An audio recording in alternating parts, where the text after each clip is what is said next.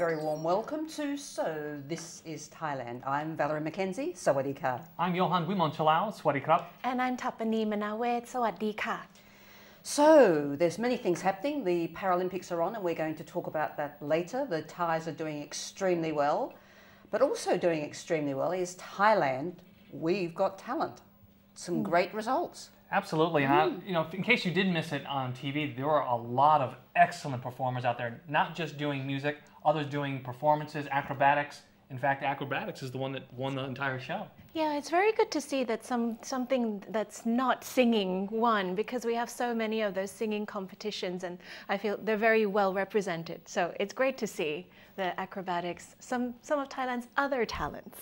It's good, actually. We also saw the classical pianist, which I know that our host from our previous life, Kip Beck, is very, very wrapped in one of the classical pieces that was played. So there's certainly a lot of talent here, and I think that we're going to see a lot more coming into the future.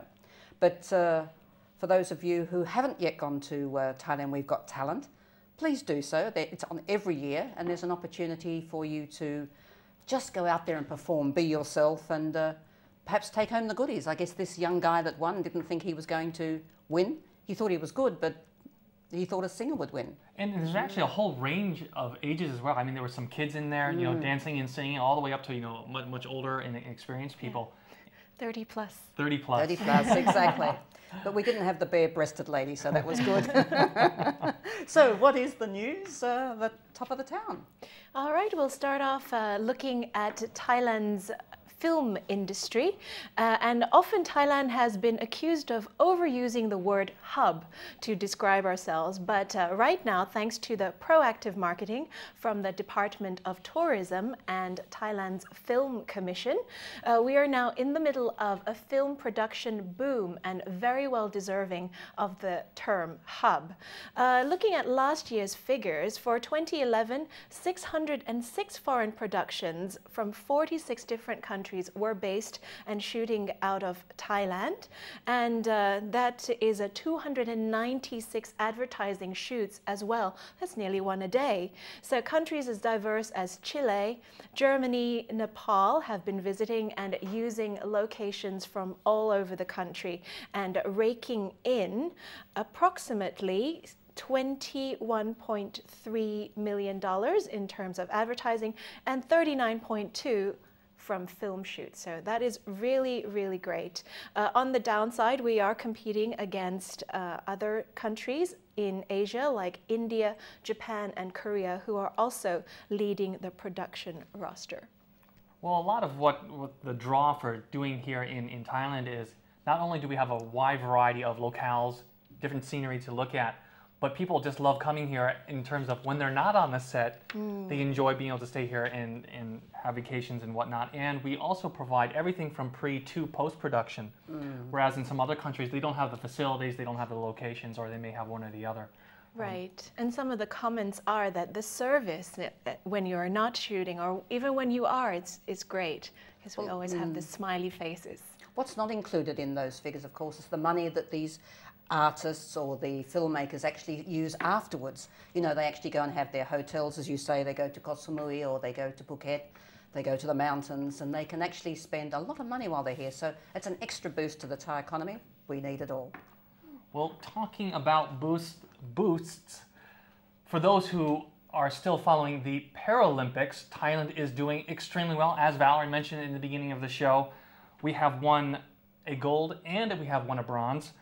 Wheelchair racer Kun Saichon Kunjen won the bronze for Thailand in the 100-meter wheelchair race at the 2012 Summer Paralympics in London.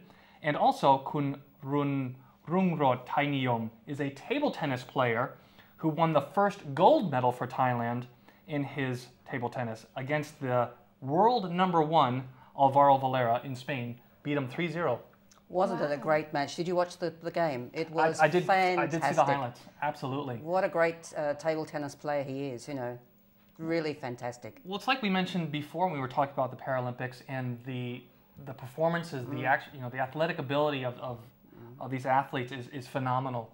Being able to do these things, as I mentioned, even I could not compete with these guys. Not even you. Not even me. Sad, really. It is. Right.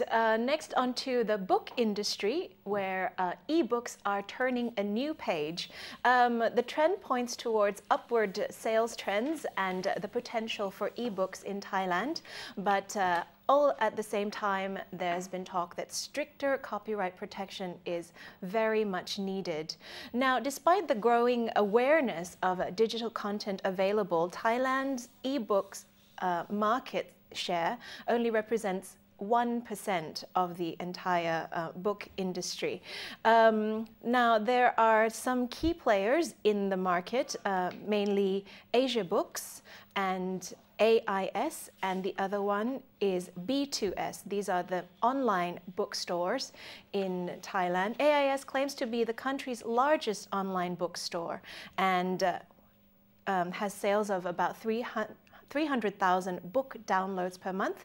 B2S and Asia Books get 70,100 downloads per month, respectively. So there is definitely a great potential for expansion. And the senior vice president of HarperCollins New York was recently in Bangkok just to talk about this. They were discussing the open system, where you can buy an ebook once and read it anywhere on the Kindle, the PC, the Mac, iPhone, iPad, or BlackBerry and other Android devices. And then the closed system allows you to read it only on whatever device that you bought it from. So, yep, there is definitely a lot of room for expansion. And also, interestingly enough, they said we need more non-glaring screens. It's very hard to read because the sun is so bright and very strong here. Well, absolutely. Wear sunglasses. Well, you figure with all the mobile devices, the Thais are just, you know, they love, you know, everyone seems to have an iPod or an iPad or some other smart device. So having those books around, not having to carry around the paperback, though I do still prefer the paper. It makes it much more accessible to them. Now, I know for a lot of the foreigners out there, you're thinking that, well, I have a Nook, I have a Kindle. So I think you will see that, at least for the foreigners, and with all the English language content that's out there, you'll find they're still using services like Amazon or the Barnes & Noble as well. Right. But great to see that, you know, Thailand is actually coming here. Yeah, ebooks has less of a draw here because books here are generally quite a bit cheaper. Like, we print them here, so books are quite affordable anyway. But there are some that some titles that you couldn't find in the very best of bookstores here, and you definitely need to download or purchase them. Well, hopefully it also encourages a lot of the younger generation to start reading more, because I know that's one area that Thailand seems to be lagging behind other countries here in ASEAN. We're getting better, but there's still a need, and the book shows that they have every year at the Queen Sirikit Centre are really stating that the numbers of books being sold is increasing by double-digit figures every year, so that's a real plus. We've still got the problem with the older generation that still like to look at comics, you know. It still tells a story, we understand that, but anyway, that doesn't interest the expats other than just a throwaway line. What else is the talk of the town? We are taking a look now at Thailand's economic growth under the 5-year plan from the National Economic and Social Development Plan. That went from the year 2006 to 2011.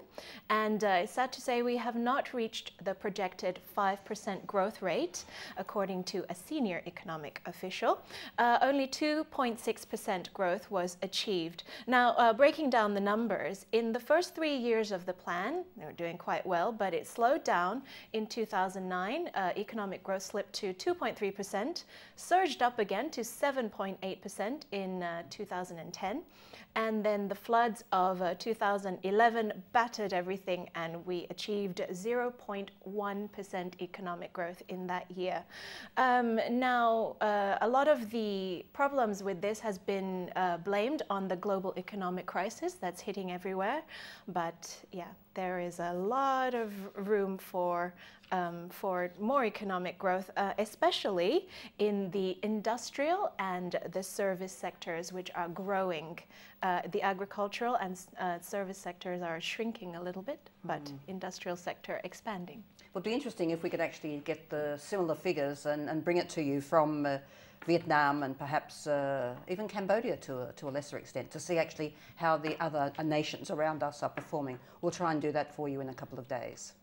Well, and ending on some news that as foreigners we may not hear about but would actually get the effects from. You might have seen recently in Thai newspapers on Thai TV a big ruckus happening in Amphawa. For those of you who have visited this very scenic outside of Bangkok destination, it's really known for its fireflies, yes? Yes. Absolutely beautiful Well, to it's visit. historical buildings too. I mean, the buildings are very old, so it's very traditional. It's all on the river, and there are fireflies. And there are fireflies, and there's, as you mentioned, beautiful architecture along the canals and along the river. And as one businessman found out, trying to remove those antique buildings did not turn out so well. In fact, there was about 100-year-old building that he thought, oh, this is a perfect location to build a 5-star hotel. I'll just demolish it all down. Well, once the locals caught whiff of this project, they took action, had a big protest, invited all the media, and it was such a large public outcry that they ended up canceling it. Now, he claims that, he was actually doing this for the benefit of the community. It was going to help bring in more jobs, more income for the area as well. Everything was legal, and he was like, oh, but I'm doing this on good intentions. But now he's done an about face and saying, I will preserve this. I care about Amphawa. I think he's handled it very well. I mean, it's very, very difficult, I have to say, to actually go through the planning stage, plan what you're going to do, get all the finance, and then not go ahead with the project. He's come back and he said, well, okay, if that's what the people want, and let's protect the area. I'm sure he'll find something else to do there, but maybe back a bit, not right on the river and near these buildings. Why do people go to Amphawa? They want to see the old buildings. They want to actually go to the homestays. They want to eat in the local restaurants with the local people. It's becoming quite a popular destination. Well, that route along the canal is very, very scenic, and it would just look wrong if you had a new building that was kind of superimposed onto all the old ones. But rightly, as you said, if you kind of built it away from the main canal strip, I'm sure loads of people would love to take advantage of it. I know there's already one very, very modern hotel, which looks like a cube. So it looks kind of out of place. But it's not on the river, so you kind of see it first, and then you get into the main bit, and it hasn't received any protests. What I think should happen is actually they should bring all the people from Amphawa up to Bangkok, where we've actually got older buildings being pulled down that are of this significance in terms of our history, and get them to protest, or show the Bangkok people how to protest very nicely but very logically to actually preserve some of the buildings here. But that's probably a story for another day. It probably is. But that does wrap around our talk of the town for today. All right, we're going to take a break.